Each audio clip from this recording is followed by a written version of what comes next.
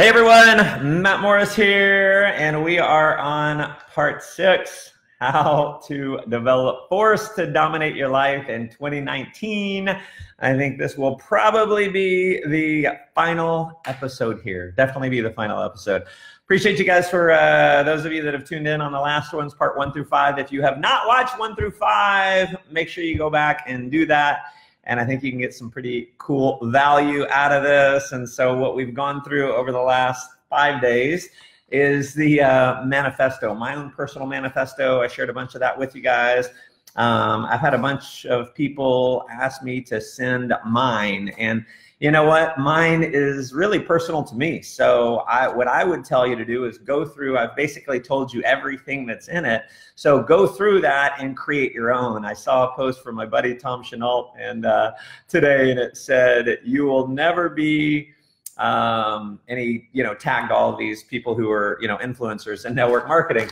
And, that's the reality is, as much as you want to be someone else, you can never be someone else. And you should never try to be someone else, because as long as you're trying to be someone else, you're never going to be the most powerful version of yourself. And what you got to really step into is the belief that you are amazingly powerful. If you step into the ultimate the most powerful version of you, you are as powerful or more powerful than anyone else out there. And I'm telling you, it's the start, the beginning of true greatness comes when you realize that the most powerful version of you is as powerful as anyone else. So you got to really realize that. So as we got some people popping on, doing this a little bit later than normal in the day, has been a jam-packed day. As you come on, in the comments, let me know where you are tuning in from. And if you're watching this live, drop me a live in the comments. If you're watching it on the replay, drop me a replay.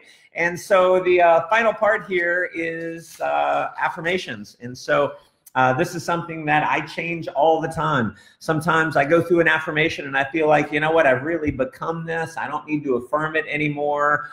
Some I feel like I am that, but I feel like I want to have that affirmation.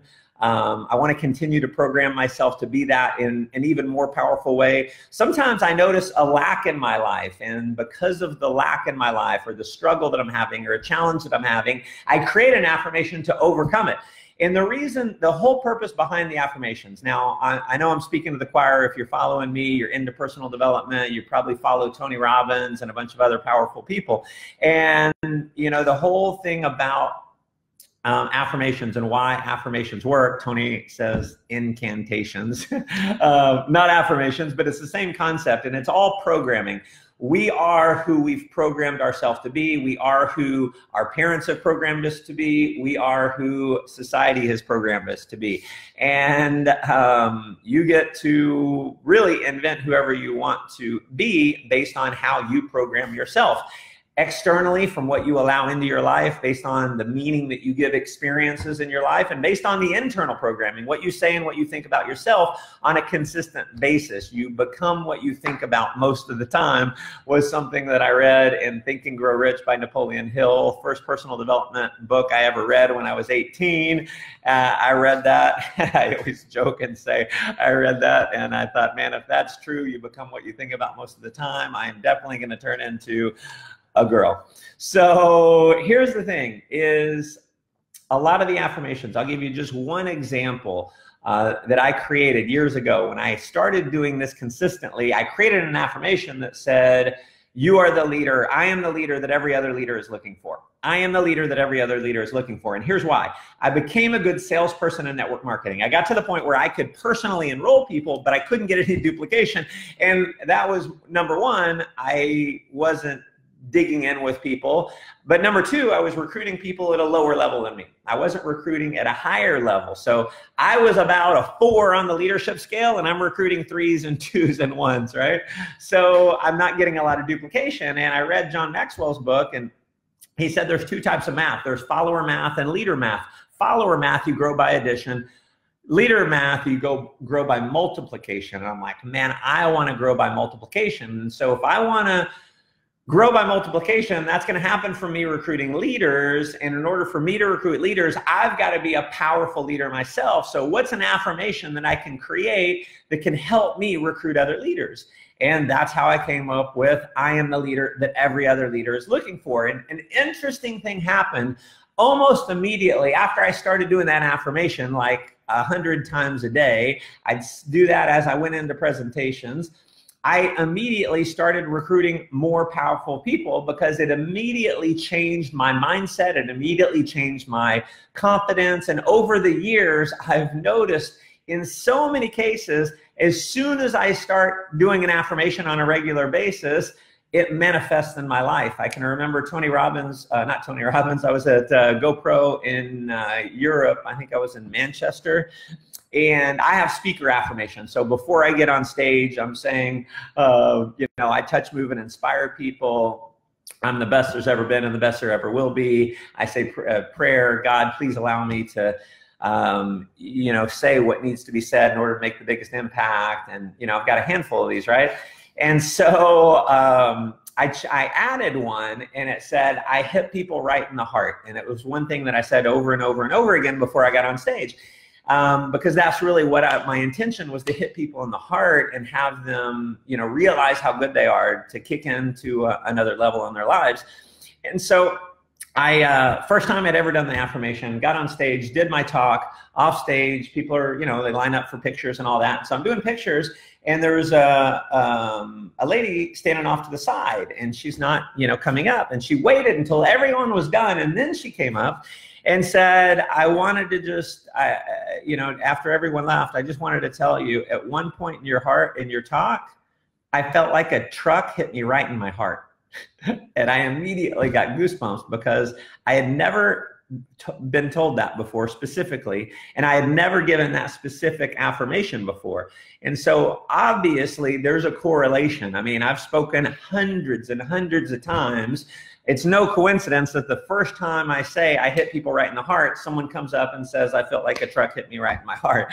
So I'm telling you, I am a believer that this works in a big way. Now, it's not like you have an affirmation that says I'm a millionaire and all of a sudden you're a millionaire. It's going to take some time. See, we get screwed up, and it takes a while to screw us up. It takes a while to develop some negative belief patterns. And so sometimes it'll take a while to develop some positive belief patterns. And so it's not like you're going to say it and all of a sudden, you're a brand new person.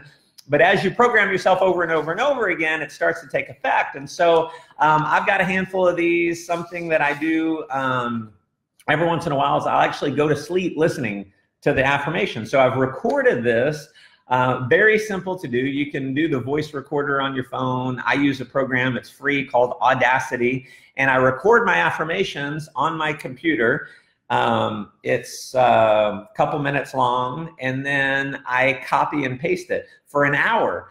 And so when I go to sleep, I put it really low where I can barely hear it on the bedside table. And so as I'm sleeping, I'm hearing myself say, I'm the leader every other leader is looking for, and I hear the affirmations, right? And so I'm programming myself as I'm sleeping. It's getting into the subconscious mind. And we don't have time to go through all that. I got a jet. I've got another call here shortly, so I got to be quick here. So I'll just give you a handful of these. My children and I share a profound connection, and I'm overjoyed every day because of the amazing love we have for each other. I feel excited, confident, and exhilarated every morning when I wake up. I bounce out of bed first thing knowing that the day has huge opportunity for me. So why did I create that one? I created that one because if I'm real with you, in the past, I have had a hard time getting up in the morning. I've literally, in my life, never been a morning person. And so if I want to become a morning person, I've got to change my mindset about being a morning person. And every time I say I'm not a morning person, what do I become more of? Not a morning person. And so if I want things to change, I got to change my mindset. And so I jump out of bed first thing knowing the day has huge opportunity ahead for me, okay? So I love taking massive and impactful action every day because I know it leads to long-term success. I have boundless levels of energy. Okay, people ask me all the time, how do you have so much energy? You know, you do these world tours and you're just always up, you're always bouncing around, you have no problem getting on stage if you haven't slept. It's because I've been programming myself for years that I have boundless levels of energy. This is one that I believe is true, and I keep affirming it. Why? Because I want to continue. When I'm 80, 90 years old, I want to have boundless levels of energy. People naturally want to buy whatever I'm selling because they know it will make a positive impact in their lives. So I want to be an amazing salesperson. When I'm on stage and I'm doing a presentation for representatives in my company, I want to deliver. When I'm doing a three-way phone call for a new person in my group, I want to be able to deliver the goods. It's my responsibility to be good for them. And so I'm affirming this. And because I now really believe that's true, people naturally want to buy whatever I'm selling because of who I am and the way I communicate. I have a much higher closing ratio because I believe that about myself, okay? Success comes to me easily. I easily earn over $1 million per month. Abundance and prosperity flow to me from every direction. So I'll be real with you. I'm not earning $1 million a month right now. But if I want to earn $1 million a month, I better believe that I'm earning $1 million a month. I need to build my identity to be earning $1 million a month. And so I'm programming myself to make that a reality. My life is an exciting adventure and I feel completely fulfilled. I'm a peak performance athlete and I get stronger and gain more muscle mass every single week. And I could go on and on and on, right? I motivate people to take action. I have an amazing memory and an uncanny ability to remember names. I'm one of the most intelligent and gifted men in the world. So every time I say I'm one of the most intelligent and gifted men in the world, my subconscious mind is taking that on as a command. And so I believe that I'm getting smarter every day as I'm saying that. So here's the bottom line. I don't need to go through all my affirmations with you. You get the point. You want to think about what is it you're good at and affirm it. To an even higher degree. What is it you have challenges with, and affirm the opposite to be true, and program yourself into ultimately what you want to become. Here's how my best recommendation on creating your affirmations is, if you could be anyone, who would you be? And I don't mean be Matt Morris or be Tony Robbins or be anyone else. I mean, what is the ultimate version of you? One of my affirmations is I'm one of the most confident men in the world. So if I could be anyone, what would I be? Well, I'd be the most confident man in the world. I'd be one of the most confident men in the world if I could be anyone. And so if I want that to be true, I need to program my mind. I need to brainwash myself in order for that to become a reality. So listen, you're getting brainwashed anyway. Your friends are brainwashing you. Television is brainwashing you. The media is brainwashing you. Major brands are brainwashing you. So start brainwashing yourself to become a powerful person. So that's what you write down. What do you want your body to look like? How fit do you want to be? What do you want your relationships to look like? What relationship do you want with your children? What relationship do you want with leaders on your team? Whatever it is, write it down as if it's already true. You can't say, I want to be a millionaire. If you say, I want to be a millionaire, you're programming your subconscious mind that you are not a millionaire because you want to be one, okay? I am going to be a millionaire. That's training your subconscious mind that you are not a millionaire. So your affirmations need to be in the positive as if they were already true. So my friends, develop those affirmations, get them down, go back and watch episode 1 through 5. If you want to live a powerful life, I believe I've given you several things that can help you out with that. Thank you so much for the comments. Thank you for the hearts, and thank you for the love.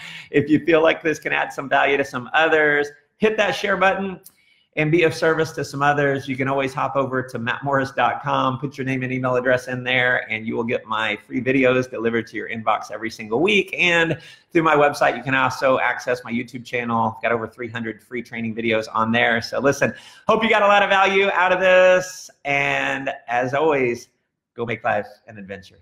Take care, everyone.